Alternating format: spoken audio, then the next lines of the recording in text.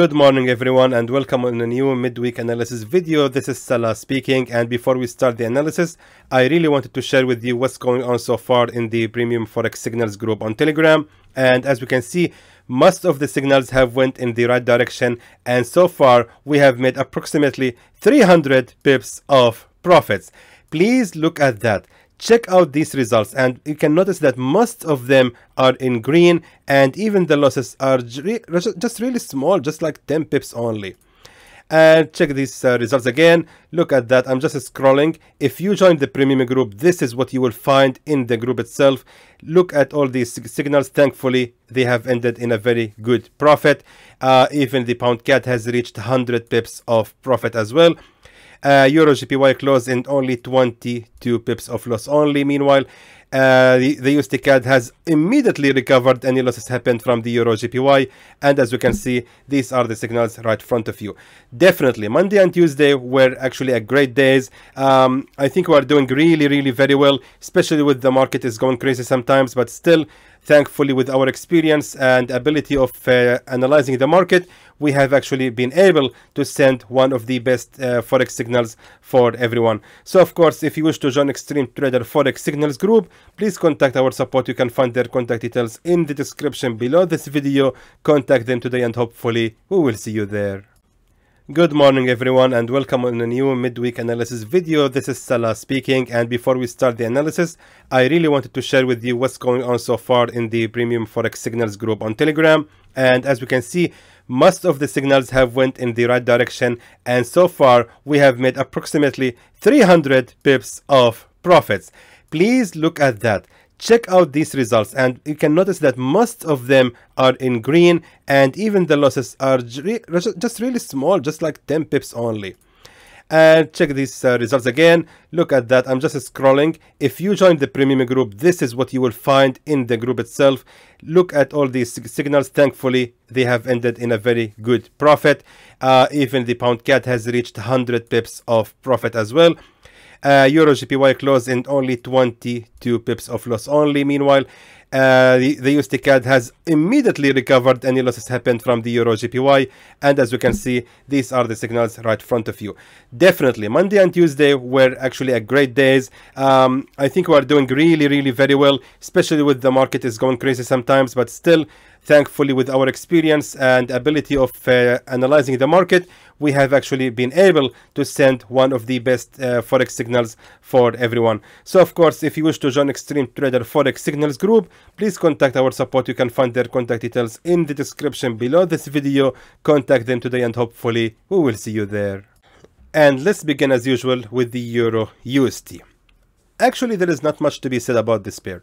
The pair seems like it's gonna be continue the fall, and the sell signal can still be valid from the current price. However, we can expect from the Euro USD to make a pullback upon the pressure from the support at 1.13214, and actually the pair might rise again to another 14 pips before it's gonna continue the fall. Let me just show you something on the daily chart. On the daily chart, currently we are having this. First of all, the market has created here a pin bar on Monday, and then Tuesday the market has closed at this candle. This candle actually telling us that the market has been facing a strong pressure from the sellers, or the resistance right here at the level of 1.13443. Look at that. The market has always been facing that level of the resistance. Even when the market, let me just move this one here.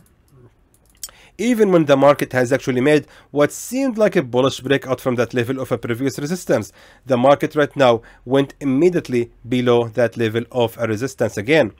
Now, these two candles, the last two candles right here of Monday and Tuesday, tells us that the buyers have been trying so hard to push the market to rise again above that level of the resistance. However, the sellers or the bears have won the battle, in my opinion, and most likely the Euro USD is going to continue the fall, and most likely it will reach the take profit level by today or tomorrow morning, in my opinion. That being said, please hold your positions for the sell order for the pound, for the Euro USD. It seems like the pair is going in the right direction. Again, expect from the pair to make one more attempt to break out from that level of a resistance. Again, I'm telling you, upon that pressure from that support, most likely the pair is going to make a pullback, and we can start shorting the pair again from the same level. Let's now take a look at the pound USD. Pound USD is very similar to the Euro USD. I believe the pair right now is going in the right direction, but eventually the pair will make a final pullback, and eventually it's gonna make it's gonna rise again for another 31 pips, and it's gonna be good to be short again exactly from the same level where we have started shorting the pair. But just to be accurate, let me just show you where we can expect from the pound USD to start the reversal. I think right here we can expect from the pound USD to fall again to hit the level of the support at 1.35801. So it will fall to another 9 pips before it's gonna make another final pullback for about 40 pips before it's gonna be again good to be short. So those who have entered this signal and currently running in profit, prepare for a potential loss. If you want, in my advice actually is to close your trade immediately and just wait for another opportunity to short the pound USD again. But I have to remind you that the pair seems like it's facing a very strong resistance at 1.36209. The many attempts, I mean, I have 1, 2, 3, 4, 5, even 6. The more the attempts, the more the strength or the strong is the level.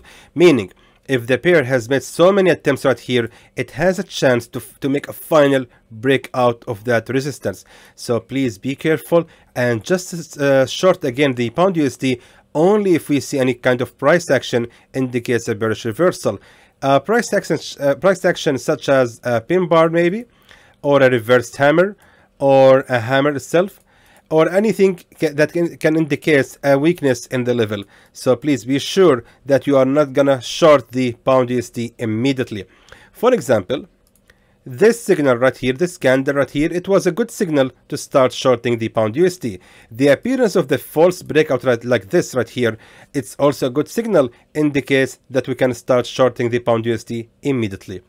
But from here, this price action right here, there was nothing at all indicates that it's a good entry for shorting the pound USD. Why? Because there was no price action right here indicates a bearish reversal. This strong bearish candle, engulfing bearish candle, it's actually a sign that we can start shorting the market. This candle right here also, it's a good sign or a good price action indicates that we can start shorting the pound USD. We just want something similar like that, similar to that, I mean, before we can start shorting the pair. I think that's everything for the pound USD, nothing much to be said. Let's now move to the next pair. Let's now move to the AUD USD. So regarding AUD USD, it seems like the sell signal itself has been given on the wrong level. Let me just show you some. I'm deleting the old signal so we can start working on a fresher chart.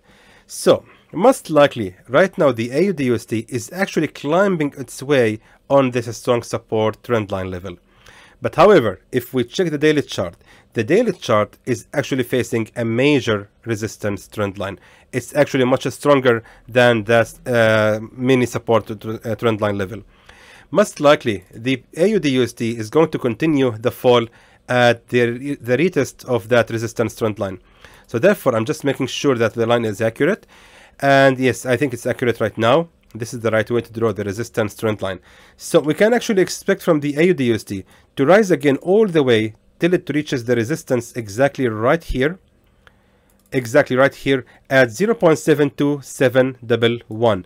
That's going to be the maximum where the pair actually might continue the rise to, because the pair has been facing a strong resistance zone in that area, and it was also a strong support as well. Keep in mind, I'm on the daily chart.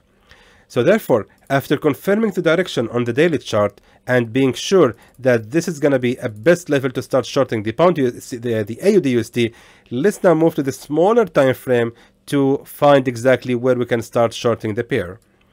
Now, by moving to the 4-hour time frame, all we need to do is identifying the strongest resistance levels before we can start before we decide to start shorting the pair. Exactly right here. If we check carefully, my friends, look at the chart. So this was right here a very strong resistance level, and it has been also a strong resistance level here as well. It was a strong key resistance level. Then we had right here a false breakout. This was a false breakout, and even right here the market has made what seems like a fake breakout from that level, but eventually the market has refused to fall or to break out from that level as well. By checking the history, we can see how the market has been reacting to that level of the resistance every single time it has reached the level of 0.72620. By seeing the history, we can identify that most likely it's going to be actually a better idea to short the AUD/USD exactly right here as 0.72620. Now, let's go again back to the daily chart to identify the target as well. Now, by looking at the daily chart, we want to exit our trade at the nearest support or resistance to our entry. And it seems to me like this one, this is the support, this is the strong key support level, and here as well was a strong key support level, which means this is going to be the exit of our entry, meaning this is going to be the take profit level, which is going to be about 85 pips only. Meanwhile, the safe zone will be ranging just a little bit above that peak of the resistance at 0.73133, which means the safe zone is ranging for about 54 pips. Meanwhile, the target is about 87 pips. I know it's not really practical, but however, this is what is the setup providing to us, and we have to stick to it. So therefore, this is going to be our take profit level, 0.71761. That's everything for the AUD/USD. Let's now move to the next pair. Let's go to the USD CAD. For the USD CAD, it's almost the same as well. I mean, I want to tell you something, guys. There was a reason to delay this midweek analysis video. I actually was waiting to see any changes in the market. Sadly, there is nothing much happened, and everything is still the same. For the USD CAD signal, it's just still the same exactly, and we just have to wait for the pair to fall again to our entry again for 13 pips. But I think the pair is going to continue to rise before that. Let me just go to the 30-minute time frame. Let me tell you something. On the 30-minute time frame, if you want to start buying the USD CAD again, I believe this level exactly right here, that support, this key support level right here on 1.27393, and also it was a previous resistance. This was, let me just zoom in so you can see it. This is, my friend, a bullish breakout candle, and this wick right here is the nearest one to that bullish breakout candle. That's why I believe that the USD CAD has a potential to fall down all the way, reaching that level of a previous resistance, and also that support level most likely is gonna keep its position again as a support. So most likely it's gonna reverse exactly on that level. So if anyone willing to start buying the USD CAD again, I think buying it after it falls to another 12 pips only is going to be a good idea. So therefore, buy again if you want to at 1.27393. So that's everything for the USD CAD. By the way, for the safe zone, it's still the same, and the target is also still the same. Just make sure you are entering the signal under your own responsibility, and be careful and wise about your trade. That's everything for the USD CAD. Sorry. Let's now move to the next pair. Let's now go to the USD JPY, which is gonna be changed right now. So let me just delete the old signal. And let me tell you that we can close the USD JPY sell order immediately, because the current price action, it tells us that most likely the USD JPY is going to continue the rise, and therefore we have to consider buying the pair. We can see here two pin bars has appeared on the lowest level of that bottom of that support. And currently, we have seen right here a strong bullish breakout candle. And again, we had just a small red candle, indicates that there was some attempt from the sellers to push the market to go down. But eventually, the buyers have pushed the market again. And seems like Tuesday, or this is 4 hour time frame. Let's go to the daily chart. Yes, exactly. It seems like the market is now facing a strong major bullish movement. If we draw here a support trend line just like that, it's very clear to me that the USD JPY is climbing its way toward the resistance at 116.5 0.150. Everyone thought that this was actually a double top pattern, and many traders actually were planning to start shorting the USD JPY. I am one of them, by the way. However, the current price action tells us that most likely the USD JPY is going the opposite way and most likely is going to continue the rise. If we draw here a resistance trend line just like that, we can see how the market has been respecting that resistance trend line and eventually has made the bullish breakout from that level of a resistance trend line. And again, the retest has already happened. Let's just move to the smaller time frame to see that. Let's go to the 30-minute time frame. Now it's more clear, right? Now we are having here the resistance trend line and we have right here the bullish breakout and the retest has already occurred, which means that most likely the USD JPY is going to continue the rise from that point. Now, using the same trend line, which I have already drawn right here, let me just drag it all the way just like that. Perfect. Perfect. So we can see this is the support trend line and it has been respecting the level. Of course, the first thing we can notice is the market did not respect that level as a resistance trend line.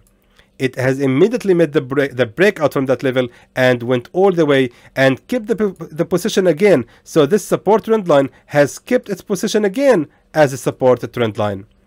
So that being said, we can expect from the pair, now moving to the 30-minute time frame, we can expect from the USD JPY to fall again for about 10 pips, and that support here exactly, most likely the support right here is gonna be respected again and is gonna keep its position again as a support. Therefore, this is exactly where we will start buying the USD JPY. So buy the pair at 114.967. And for the target, let's now back to the 4-hour time frame. So if the market has made the breakout from here, so most likely it's going to continue the rise till it reaches the resistance right here exactly at 115.711, which means we can expect to make 73 pips profit from this signal. Therefore, take profit level 115.711. And for the safe zone should be ranging just till the lowest level of the support exactly right here, just like that. We don't really need higher than that, or sorry, lower than that, since we are actually relying on that support trend line right here and on the movement of the bullish breakout candle. Therefore, the safe zone is ranging for just 34 pips only. So that's everything for the USD JPY. Let's now move to the next pair. Let's now check the USD CHF. For the USD CHF, the signal is still valid. Let me just show you something. On the daily chart, right here, we are seeing that the market is actually facing the support. Let me just delete that, or just move that, I mean. So we can see that this level of a support has only been visited from the market or tested only one time. Now, most likely, this was a false breakout from that level of a support at 0.91820. Which means that most likely the USD CHF will bounce again from the exact level of the sell level, which I have mentioned last Sunday, and is going to go all the way and revisit the real level of the support right here. So all we need to do right now is just change the target. This is actually more correct. So this was the real level of the support, and this was a false breakout, and here is the real level of the support as well, which means, according to my strategy, that most likely the market will reverse exactly from where we have mentioned to start shorting, and the market will revisit again the same level of the real support. That's usually the market's behavior when it creates these fake breakouts. So therefore, nothing has been changed for the USD CHF. We can aim about 60 pips profit from the signal, and the safe zone will be ranging for about 37 pips. So actually, nothing has been changed for the USD CHF. Everything still the same. Well, except of course for the take profit level. So let's now move to the gold. Now regarding the gold, we have to discuss about the gold. Now we have to agree first that the gold is highly impacted by the potential war between Russia and Ukraine, as we have mentioned many times. Currently, the Russian army has started to make some actions on the border of Ukraine, but in the end, threats are just threats. There has no action been taken yet. So we have to pay attention for what's going on there in that part of the world. It's really impacting the gold prices. But in my opinion, from my point of view, the gold most likely is going to continue the fall. I don't think that the gold will continue the rise right now after seeing this price action and reversing from the level of 1907.48. Eventually the gold will continue the fall till 1879, and after that we can see what we can we will see what we can do with the gold. But until then we are not going to place any buy orders at all. I think, if I'm not mistaken, if we check the weekly chart, the gold has reversed on the resistance level at 1900, and it actually has a potential to fall all the way back to 1785. Yes, it's a possibility. It can happen. I mean, so far there was no action has been taken in the Ukrainian-Russian war, but we have to keep in our mind that if there was any action has been taken after releasing this video, then everything is gonna be changed. We have to close our sell orders, and we have to consider what will happen next in the gold upon the news from Russia and Ukraine. But until then, please guys, be extra careful when you are trading with the gold. Even me myself, I'm trading the gold now, scalping it only with a very small lot sizes, such as 0.30 or 0.40. I mean, I'm just being so much careful trading the gold. Don't place any higher lots on trading the gold. Make sure that every trade you are entering for selling the gold, you have prepared for any potential losses.